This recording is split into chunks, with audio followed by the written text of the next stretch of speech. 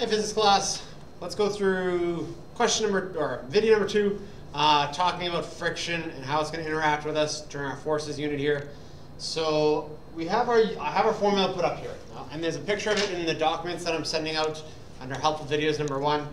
But that is basically, it says F and then FR equals this weird little U thing which has the name of mu, and then multiplied by Fn. So what this all means, this is force of friction. So this is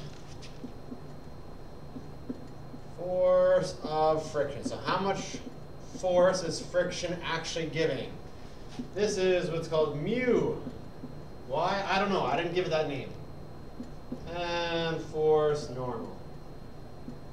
So the only one that we've kind of talked about so far is force normal. Remember, if a box is sitting on a table, there's two forces. There's a force of gravity pushing down on it because there's a box, it's pushing down on the table.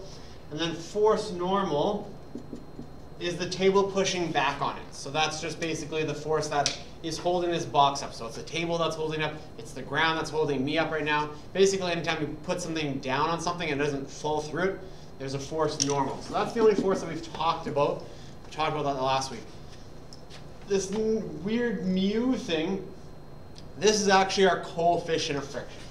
Okay, so as much as we call it mu in the physics world, this is the coefficient of friction. This is what I was talking about in the other video, coefficient of friction. And it's always shown in a decimal. So let's say 0.25. Okay? So it's always going to be shown in a decimal. If the lower you go, the less coefficient of friction. So my example last video was like an ice block on a very smooth ice surface. That's really, really close to 0.0. It might be like 0.02, 0.03, where my shoes on the ground, rubber on kind of the floor, is a really high coefficient of friction, maybe 0.8, 0.85, something like that. We can't ever get to 1, because if you had a coefficient of friction of 1, you'd never be able to move. You'd be stuck there. So that's why we can't ever have anything over 1. And these, when I talked in the other video, I talked about a percentage.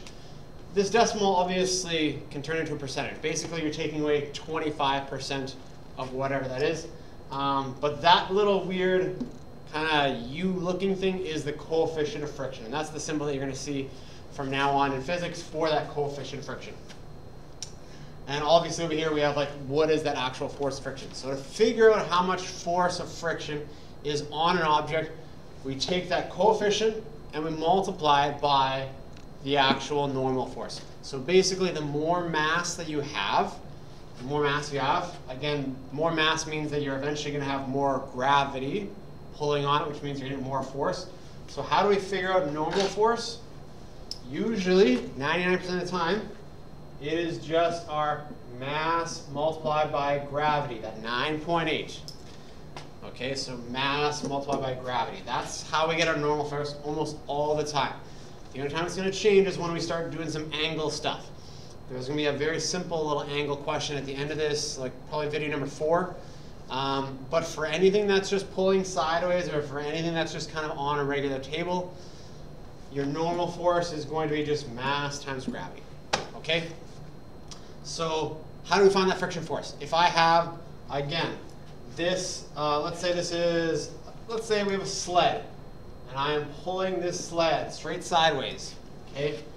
How much force is friction going to be stopping me by? The way that you do that is you find the coefficient of friction, and you multiply by the force normal, okay? So that's how this formula actually works. My next video is going to have 2 or 3 examples, but that's how that formula actually works. The one thing that I want to put here, and it's kind of an interesting graphic that I like to put, is I want to remind you of how to find acceleration. Now, we did this last week. It's a very simple formula. Okay, force equals mass times acceleration. So we're talking about acceleration there. There's a bad glare right there. 1 second. I'm going to move that. All right, let's try and do this. Put it in here. Force equals mass times acceleration. Okay, so to find acceleration, we just go force times mass. Okay, and we'll be using net force a lot this week. If I'm pulling with a force and friction is slowing me down with a force, This is going to be a lot of net force. We'll talk about that in the next video. But what I want to talk about is this. Let's say there's an object. Let's say I'm applying a force applied. I'll get out of the way. So force applied, but there's also a force of friction. Okay? Let's say those two things are even. Let's say the force of friction is exactly the same as the force applied. A lot of students think that automatically, because the force of friction is the same as the force applied, this object cannot move at all. That's not necessarily true. If the object is already moving, so let's say I'm pushing this, let's say this thing is already moving, and now I just kind of slow it down a little, or I'm pushing with the same amount of force as friction is applying. Again, that's always talk about acceleration. So if these two cancel out, sure, I'm going to have no acceleration because my net force will be 0. And if I have a net force of 0, then I'm going to have no acceleration. That doesn't mean it can't move. If it's already moving, if there's already a velocity, then you're still going to be in motion. You're still going to be like actually moving, but you may not be accelerating. The best example I can give for this is if you're in your car. Okay? So let's say you're driving on the perimeter. You're going 100 kilometers an hour. Okay? You're going the speed limit. If you let off the gas, if you have no applied force, there's just friction, and you're going to start slowing down. You're going to start going less than 100 kilometers an hour.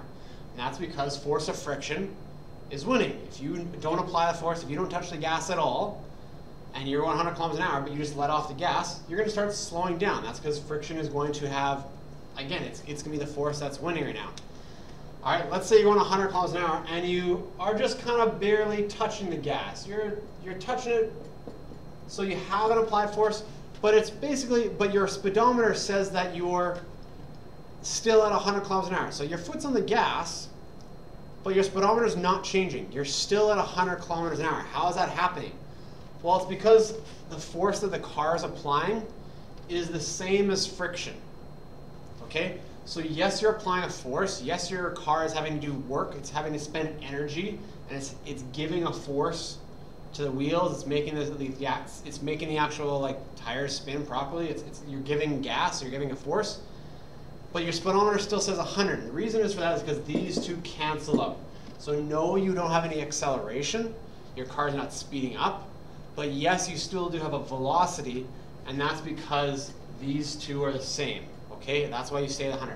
If you want to speed up, if you want to go from 100 to 110 to pass somebody, your force applied has to be greater. Okay? Once your force applied is greater than friction, then you're going to have a positive net force, which means then you're going to start accelerating. Okay? So this concept's really, really kind of big in talking about like force of friction is always there. How do you slow down? How do you stay the same speed? How do you speed up? If your force of friction is winning, you're always going to be slowing down. If these two are equal, if there's a constant speed, and I'm going to use that word quite a bit, if there's a constant speed, these two things have to be equal. And then if you ever want to speed up, force applied has to be greater. So I hope that makes sense. Just starting the formula and then kind of understanding how do we kind of get faster, slower, stay the same. All right, thanks class. There'll be 2 more videos.